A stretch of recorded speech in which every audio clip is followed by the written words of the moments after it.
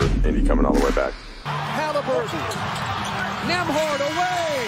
Yeah, baby! Got it! The rookie out of Gonzaga! And made some big shots, you know. I think overall, we just got to do a better job. Everything has to go wrong in order for you to lose a game like that, and everything went wrong. You know, they took the game from us. Oh, boy, so much drama out in L.A. Good thing you still have LeBron James. No Dame Dalla in this one. The Trailblazers are 4-6 without him. Nice pass from LeBron. Give it right back to me.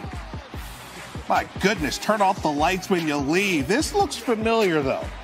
So we're going to flash back eventually to 2018. Look at Nurkic there in the telestration. Puts the hand up and he says, oh, no. I'm thinking of March 2018 when LeBron was on the Cavs and he dunked all over me.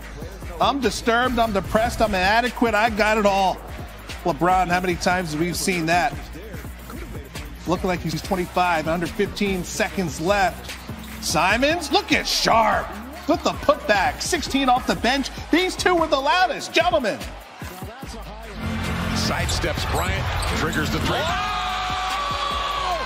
Get on up for the downstroke. Shaedon Sharp scrapes the sky with the right-hand hammer. Oh!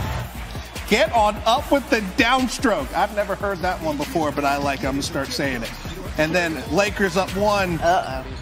Westbrook from way outside. The step back three. The Lakers bench outscored Portland 37-21. Now, minutes later, half-court shot contest. The fan nails it. It's the second time it's happened this week. This one, 25 G's, and then there was 75 G's. And then Westbrook says, well, that's got to rub off on me, right? Yes, sir. And I do it professionally. MGM, they got to pass off. Extra for that? Yeah, probably. The MGM has to pass off that sponsorship to Del Taco or something. Lakers, 128-1-0. You could have made better decisions on the basketball court where you're not being heckled as much. There is some culpability that you have for that, although they're classless, and whoever was threatening this family, I think, need to be found and arrested personally. That's just me.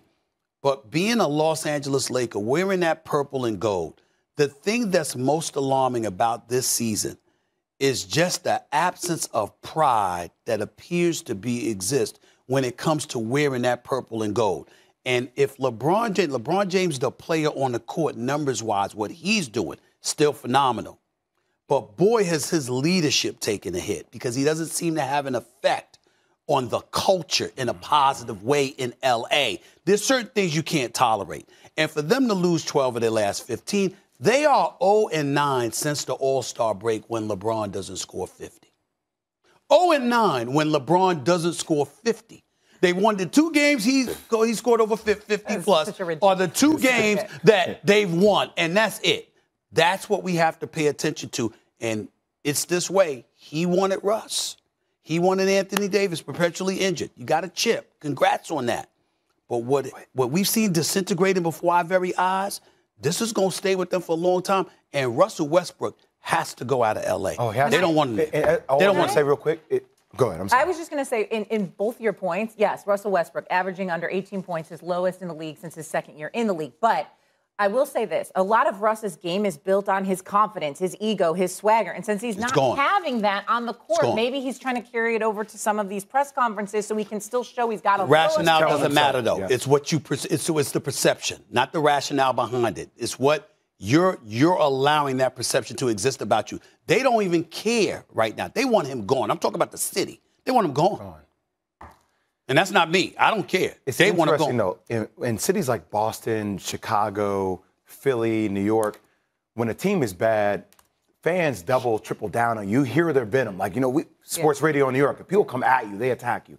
It almost feels like in L.A., and I lived in L.A. for a couple of years, like you become irrelevant. It's like, oh, okay, like you just never happened. Different, yeah. Right? So it almost feels like the irrelevancy has been replaced with the Russell Westbrook reality show. Yes. And the reality show is all this extra stuff. Here's the thing that was the most disappointing thing about it last night for me, Stephen A. Because as a hooper, and people in life, you go through ruts. Things happen, right? You have to keep fighting it. And I see the mentality of a fighter at the post-presser. And I think Russell will be better next year. I think he's going to be better next year. But when you go against your arch nemesis, and we know the history. Like, I've seen Patrick Beverley on J.J. Redick's podcast where he's like, yo, this man tarnished my career. He changed the league's perception of me. Yeah. Right? Yes. So when you go against somebody that you know is bringing that type of venom, how do you not rise to that challenge, Stephen A? How do you not come in that game and say, you know, I heard them last night, because I'm watching you guys and I'm watching the game. Right. They're going under pick and rolls around the elbow area. Right. Saying he's with us. That's right. He's with the us. elbow area. He's with us. And my man is catching the ball, jabbing, like not knowing what. How do you not at least have 15, 20 shots? I can answer that point. In part, it's Russell Westbrook's fault, and its part is that he's broken. He's defeated. Russell Westbrook has no confidence. We've never said this about him. And we've never said ever. He has no confidence in his perimeter shot. I said attack or kick it. Attack or kick it. Don't shoot any jumpers. Just attack the basket. But when they're saying he's with us, you're trying to prove them wrong, and you can't, and you know it now. You have no confidence in your jump shot. But the bigger problem is that, again, every little thing you do, you're doing this. Every little thing you do, you're reminding people of what you were like when you had the upper hand. Mm-hmm. And they didn't forget. And now they coming for you. And your response is to go into the media and appear nonchalant. If Russell Westbrook had that same passion at the podium that he has on the court, it would be forgivable. Yes. Because this is a guy that he can't get it, but damn it, he's trying. But even though we know he never cheats us with effort, because he never cheats us with effort, you cannot go onto the podium as a member of the Los Angeles Lakers acting indifferent and apathetic to your circumstances. You do that, they're going to say, that ain't what we about. Who the hell is this? And the thing that makes it worse for him is that he's one of them. He's a Los Angeles. They're like, you know better. How could you be this way? And LeBron is dropping 50-plus points at 37 to get your team wins. They're looking at him and they're saying, how could you be this way? You're supposed to know better. Listen, I give you this is the last point. Everybody know one of the biggest fans of the world is Snoop Dogg. That's my dog now, okay? He wants to come on First Take.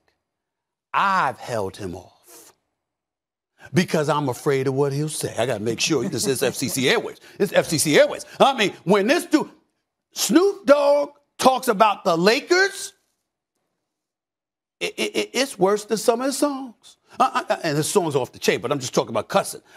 This dude is furious. And I'll be like, you come on, just take your time. Ice Cube didn't call him yet. I know he's disgusted. List goes on and on. I ain't seen Denzel at a Laker game. Yeah, Mark Wahlberg, I ain't seen him. Ain't nobody even want to see these guys. You understand? They want to see LeBron, but they don't want to see these guys. It's a level of disgust.